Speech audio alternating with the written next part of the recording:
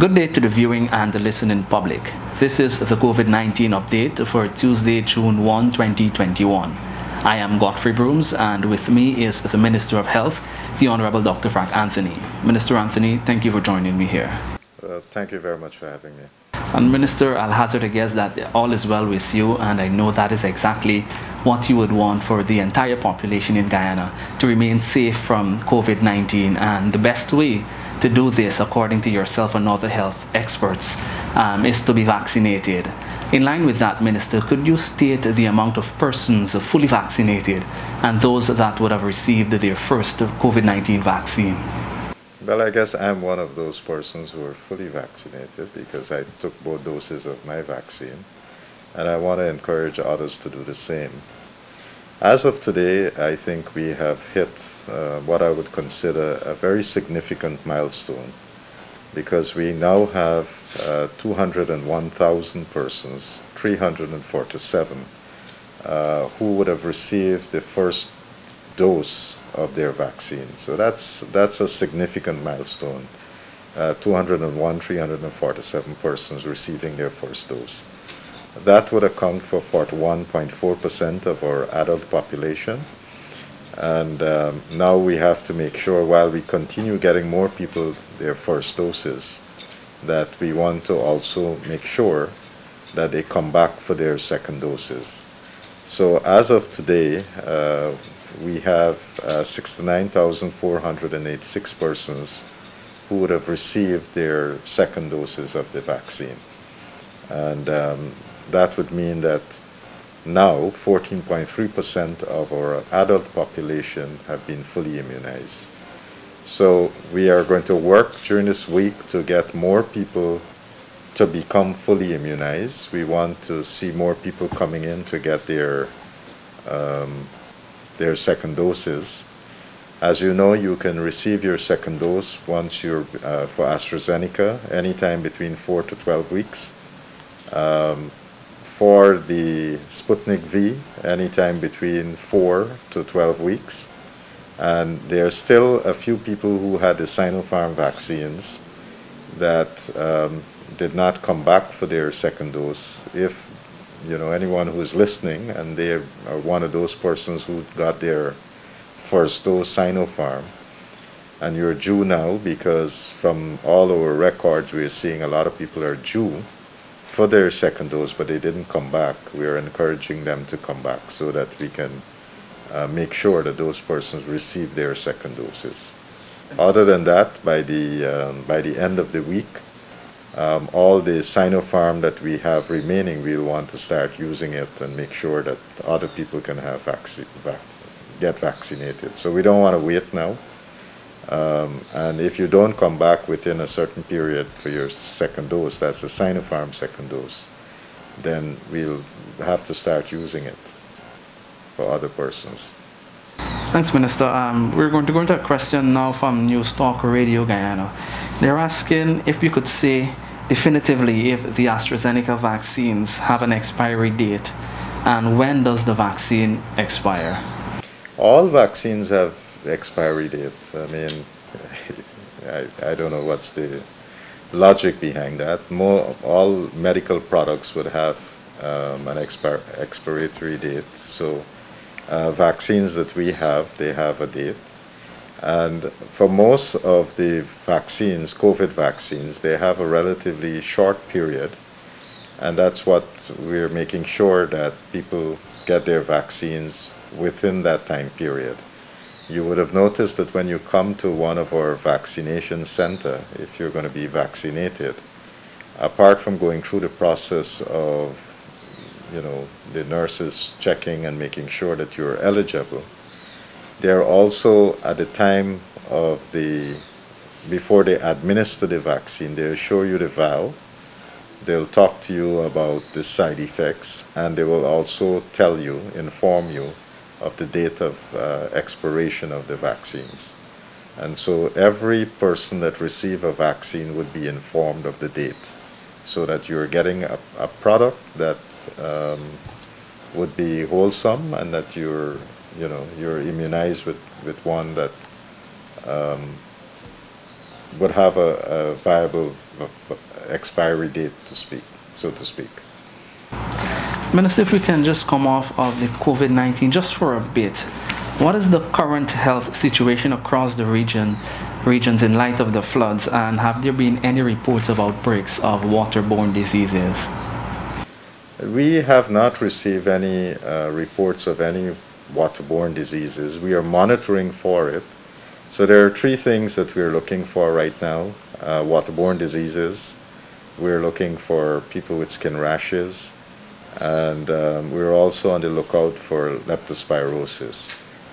We have had, I heard from some persons in the media that they were saying that we have outbreaks of dengue. We haven't had any outbreaks of dengue in any of the regions so far. Up to this morning, we have had a call with the regional health officers of all the different regions, and they haven't reported any outbreaks of anything, and they have been constantly monitoring. Currently in Region 1, we have teams that are in those flooded areas, paying more attention to what is going on there. And they have been assisting some of the residents in distributing bleach so that you can add bleach to your water to make sure that the water is safe. We have also been distributing oral rehydration salts to the various health centers just to make sure that they have adequate oral rehydration salts. So in case we have persons, especially young children with diarrheal disease, that we can replace that with the appropriate fluids. We have also been monitoring for leptospirosis. So again, we haven't seen anything so far. In Region 2, we have had areas around Charity where we had special teams that went in because that area is flooded. And in Siriki and Dredge Creek, our health posts in those two communities have been flooded. So we have moved the operations of the health posts to the school, which is on higher ground. In Region 3, we continue to monitor areas such as Bell West, and we have been in both phases, Phase 1 and Phase 2, because they have experienced some amount of flooding. And in some parts of Parika, they have been flooding in those areas. So we have been monitoring it. Our health team in the region have gone out and have been looking at that. In Region 4, we haven't had any substantive flooding. Nevertheless, the teams here are still on the lookout, just in case there's anything. Region 5, we have been in the Maikoni Creek area. We have had clinics at Mora Point, and the people from the surrounding villages would have benefited from some of our interventions there. Today, we have a team that is going into the Mahaika Creek. They would be at Big Bayabu, and along the communities from around there would also benefited from this outreach that they'll be having. So the few residents that probably are still at Joe Hook and Grass Hook and so forth would be able to come down to Bayabu if they have any ailments that they would like us to treat. Because there are now very few people in those two communities that I have mentioned. You would recall after one of the large floods, we would have moved people from those areas and given them house lots in the Hope area. So most people are now living away from there, but they go back to do farming along that community. So just in case if there are any persons who need medical help, we have a team that would be in Big Bayabu today. In Region 6, we have one of our health centers in Blackbush Polder at Yakasari that has been flooded. The bottom floor has been flooded, so we have moved the operations to the upper floor. And again, for those areas that have been affected in Region 6, we have health teams that have been out and about, again providing things like ORS and bleach and so forth to those communities. In Region 7, we have teams that are working in Bartica in the surrounding communities, and they have been, again, monitoring for any diseases. Region 8, we have reports of flooding in Bamboo Creek, the health center there, and again, we have deployed teams to take a look and to help the residents there. And apart from Bamboo Creek, we have been monitoring the situation in Carisparu, but they are very isolated and flooded. But we have been getting radio reports, and we'll see how we can intervene. And we also have some reports of severe flooding in Tumatumari, where about 25 people have been affected. So again, we are sending a team to that area today, and we'll be better informed. In Region 10, we have areas such as Spikeland and the mines have been flooded. And again, we have teams that are monitoring there. We had a team that, in addition to the health workers at Kokwani, we had a team that went from Linden to Kokwani yesterday to do evaluations and to see whether or not there are any issues. In Region 9, we also continue to monitor, and we have teams at different places in Region 9 working along. Yesterday we sent in a team to Katoka, and we are going to get back those reports by today. Minister, you mentioned that bleach and oral rehydration salts are being distributed to the persons that need. What are some of the other items or drugs on standby to be distributed should the need arise? Well, if it depends on what we're detecting. So in anticipation of rashes and so forth, we have sent in things like skin ointments and creams to various regions. In anticipation that children might get diarrheal diseases, we have sent in the ORS and bleach to help to purify water. So we are anticipating and making sure that supplies are closer to the point of usage, and so that's what we're doing. But so far we haven't had any major complaints, health complaints that is.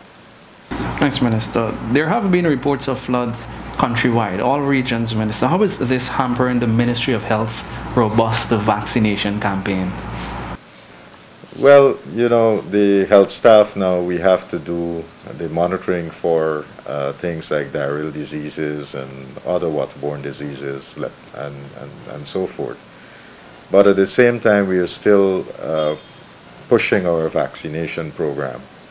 So, you know, we have been working over the last, yesterday we probably did about 5,000 persons, some of them getting their first doses, others getting second doses. So we're still pushing ahead with our vaccination programs, and you know, it is challenging, it is difficult, but we're still moving ahead because we want people to be vaccinated as soon as possible. Listen, now during the rainy season, have we seen a decreased number of persons coming out to take the vaccine?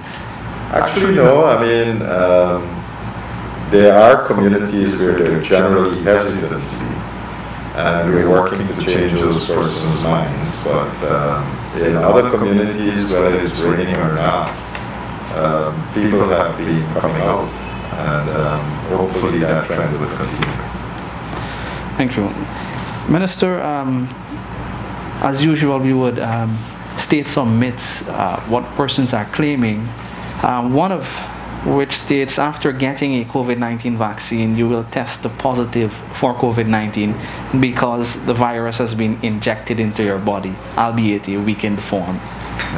So again, the way that vaccines are designed to stimulate your immune system.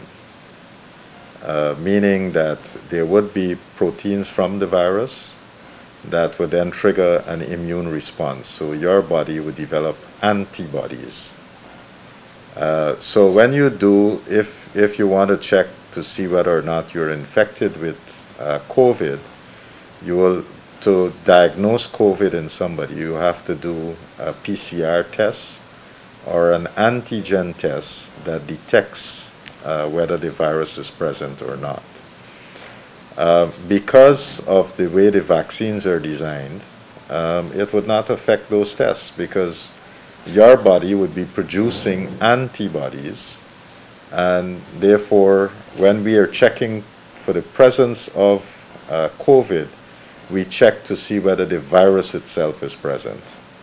So PCR and antigen tests would still come back positive if you if you were infected with COVID, right? And if you want to know how robust the vaccination has been, or the vaccine has been, if you've taken the vaccine, then you will have to monitor your antibody response. So there are different things. Minister, persons are also claiming when you take either the Sinopharm, the AstraZeneca, or the Sputnik V vaccine, you will get sick from COVID-19. How is that possible? So, again, vaccines are made with fragments of the virus. It's not the entire virus. It's a piece. That piece cannot give you any disease, right? So it's like if you have your shirt and you have just the sleeve of your shirt. That doesn't mean you have on a shirt if you just have the sleeve. But the little piece would trigger the immune system to make antibodies so that if you come in contact with a person who is COVID positive and you get some of that virus, then your immune system would be primed to defend you, right? So vaccines, what vaccines does is to be able to give you protection without giving you the disease. That's what vaccines do. So all the vaccines that we have, they're designed to make sure that you get protection from the disease without giving you the disease. And for all the vaccines that we have for COVID-19, whether it's AstraZeneca, Sputnik V, or Sinopharm, all of these vaccines would give you protection without giving you the disease. And I think that's what is important for people to understand.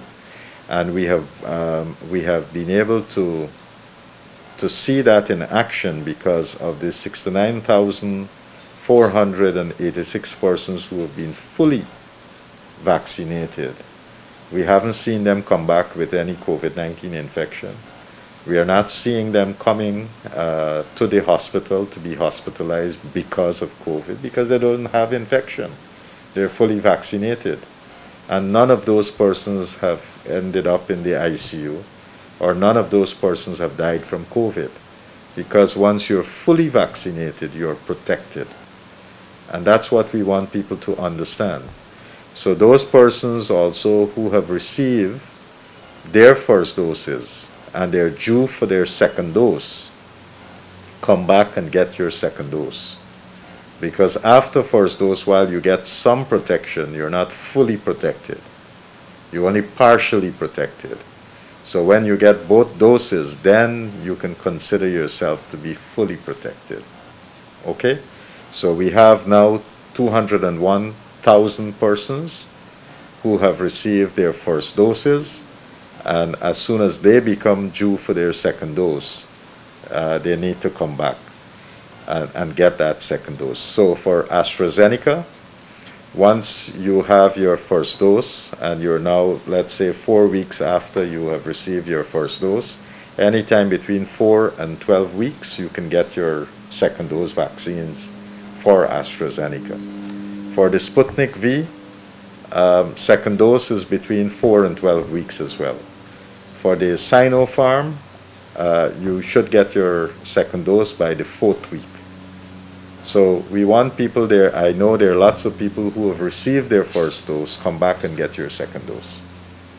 Minister, I know you've been over time stating the importance of being vaccinated, but some persons are still questioning whether or not COVID-19 is real. Only today around the Stabroek area, persons are claiming the vagrants are not dying from COVID-19 and they're not wearing masks, they're not sanitizing, they're sometimes eating out of the garbage bins. What would you like to say to those persons? I really don't understand their reluctance. The science is very clear about the benefits of vaccines, and we need to encourage people to get their vaccines. I guess in any society there are skeptics, and there are people who are naysayers, but look at the evidence. You don't have to look at America or Canada or wherever else. Look right here in Guyana. We haven't had a single case where persons who have been fully vaccinated have come back to the hospital or ended up in the ICU or died from COVID. So just use that as an example. And if you want other examples, you can look at what is happening in the United States. In the United States, they had a lot of cases. They have immunized a substantive part of their population. And now you have seen a drop in cases, a drop in hospitalization, a drop in deaths. When you look at places like Israel that has very high rates of vaccination, again, you have seen a similar pattern. In the UK recently, they have been able to do, again, a substantive part of their population, and they have turned around the epidemic in their country. So countries that have been vaccinating, and once you reach high levels of vaccination, it is not just protecting the individual, but also going to interrupt the dynamics of transmission within the country, because more people become fully vaccinated, then the virus itself would not be able to spread, because they wouldn't have unvaccinated people to spread it to. So the more people that become vaccinated, it's reducing the chances of this virus spreading, and that's what we have to aim for. That's what herd immunity is all about. So for those naysayers, we wouldn't be able to convert everybody, but we hope that they can look around and take an objective view of what is happening. And they should also follow the science. They should read and make the decisions for themselves, rather than listening to what other people have been telling them. They are authentic sources of information, and they are people who just think they know, and they would spout all kinds of misinformation. And unfortunately, people like to hear these scandalous and juicy kinds of gossip and not pay attention to what is the truth and what is the facts that they have to pay attention to, and use that as the basis of making decisions. So I want to appeal to people: go to the authentic websites, the science-based websites like the Center for Disease Control in the US, or go to journals that are reputable, and you can read there and get a better understanding of what this thing is all about. So, you know, we still have people who disbelieve, but I think as more and more people come on board and take their vaccines, you know, we'll change that dynamic. Well, fortunately, I would say that the people who are making these misinformed claims are in the minority. Just looking at the numbers that we have seen here, with more than 201,000 persons coming forward to get their vaccines, it's showing already that a lot of people understand the importance of vaccination, have come forward, have gotten their vaccines, and they're doing fine. So, you know, we just have to work on this tiny minority that is out there spewing a lot of nonsense. Thank you very much, Minister. Thank you. This has been the COVID-19 update with the Minister of Health, the Honorable Dr. Frank Anthony. For more information, you can visit our website at dpi.gov.gy and our social media platforms. More information is also available at the Ministry of Health's website. Godfrey Brooms is saying, stay safe, get vaccinated, wear your masks. Goodbye for now.